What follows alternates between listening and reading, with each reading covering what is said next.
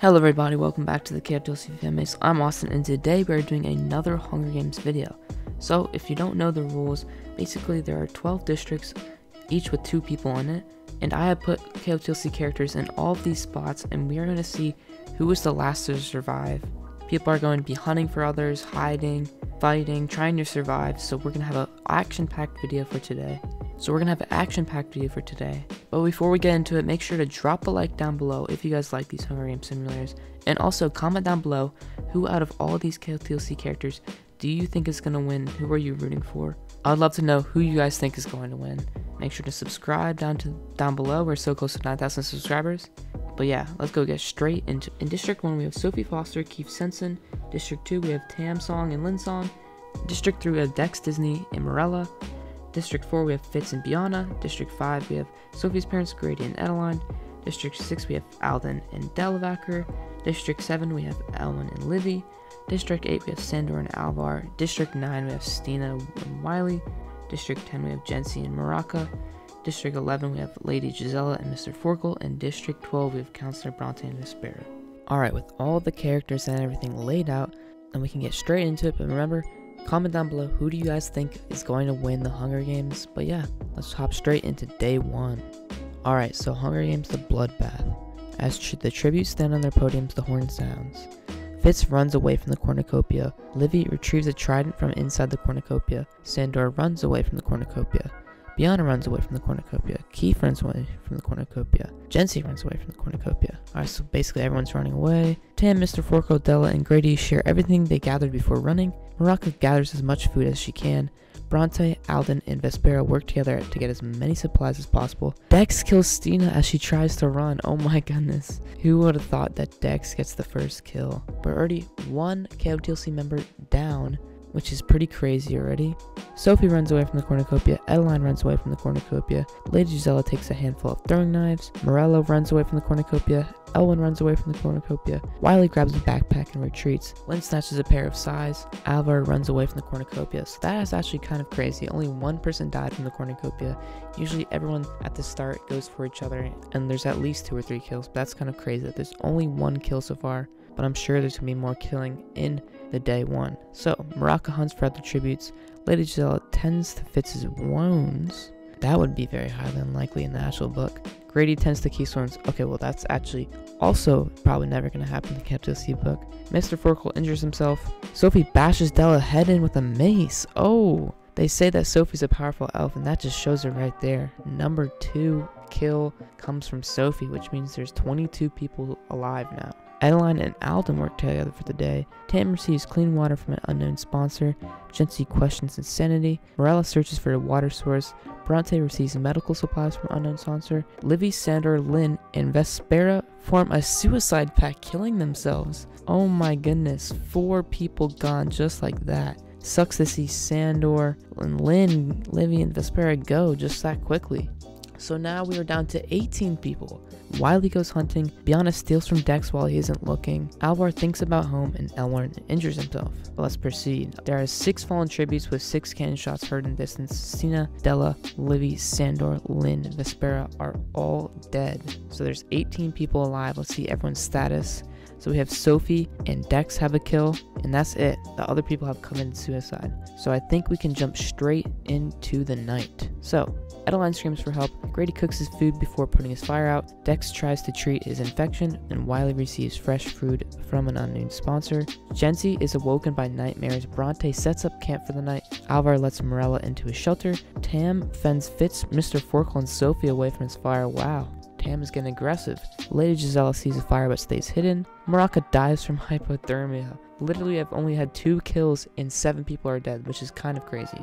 Everyone is just dying from their own injuries or suicide. Keefe stays awake all night and Biana is unable to start a fire and sleeps without warmth. Well, that's not great. Alright, so day 2. We're going to have probably some more deaths this day. Bronte questions his sanity. Tam dies from oh my goodness. Another kill from just being injured. We've only had 2 kills this entire game, which has probably never happened in one of these episodes. Keefe tends to Elwin's wounds. Sophie searches for firewood. Alvar, Alden, Wiley, Dex, and Jency hunt for other tributes. Wow, that is a very fierce little group. I would not want to run into them. Morello searches for firewood. Adeline makes a wooden spear.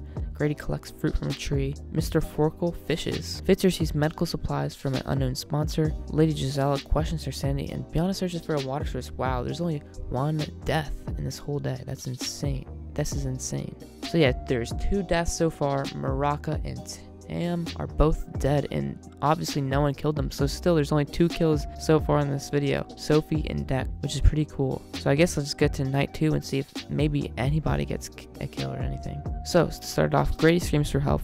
Adeline convinces Wiley to snuggle with her. Okay, well, I guess that's why Grady's screaming. Biana cries herself to sleep. Mr. Forkle treats his infection. Sophie and Jency huddle for warmth. Ooh, I didn't see that coming. Elwin and Fitz run into each other and decide to truce for the night. Alvar attempts to climb a tree but falls to his death. Oh my goodness. Another person dying just from himself. Dex pushes Morella off a cliff during a knife fight. Okay, so now Dex has 2 kills. He killed Morella and any trace of a Dex and Morella ship just off the bat. Alden and Lady Giselle sleep in shifts. Keefe kills Bronte with his own weapon. Okay, so now there's been 2 kills tonight. Keefe and Dex. Wow.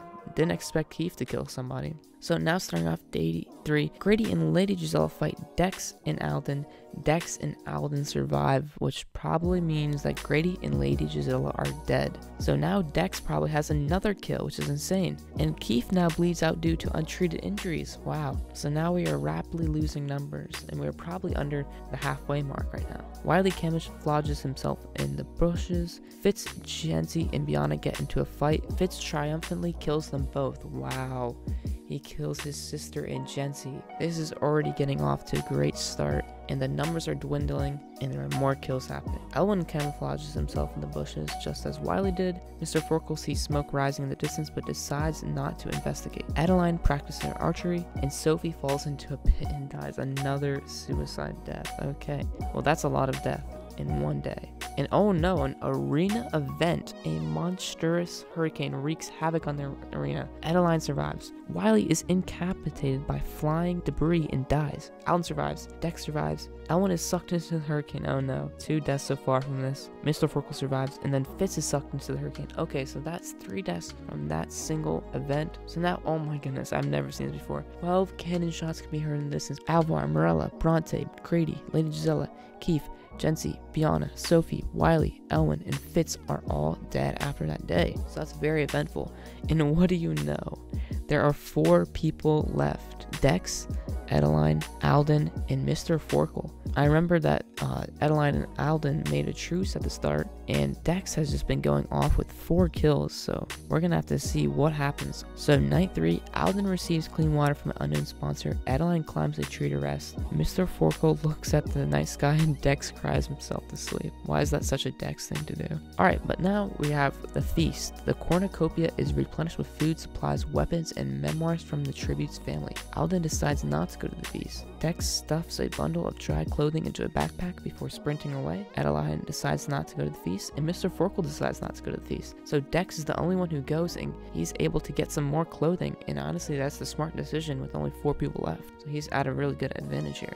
So day 4, Adeline dies from an infection. Okay, so now we are down to 3 people. Dex diverts Mr. Forkle's attention and runs away. Okay, that's very smart. He wants to make it to the top 2 situation. Alden travels to higher ground. Okay, so all of this is very smart except for Adeline dying from the infection. Dex receives medical supplies from an unknown sponsor. Mr. Forkle defeats Alden in a fight but spares his life. Oh my goodness. Again, another day of no death. He could have just killed Alden.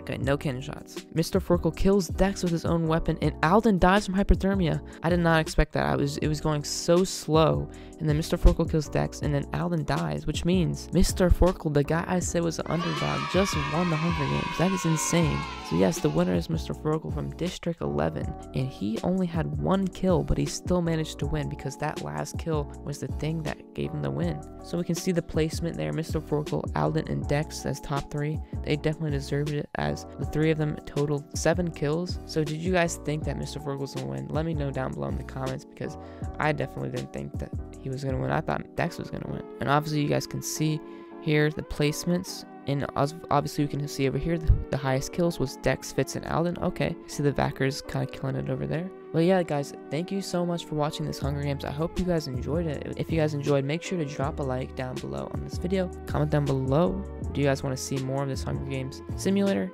And also, guys, check out the description because we have the link to the same Hunger Games with all the KotLC characters added in, so you guys don't have to make your own. So you guys can just quickly click on the link and simulate your own KotLC Hunger Games. Also, make sure to subscribe down below. We are so close to 9,000 subscribers, so we need all you guys' help to get to that goal. But with that, guys, thank you so much for watching, and I hope you guys have a great rest of your day. Peace.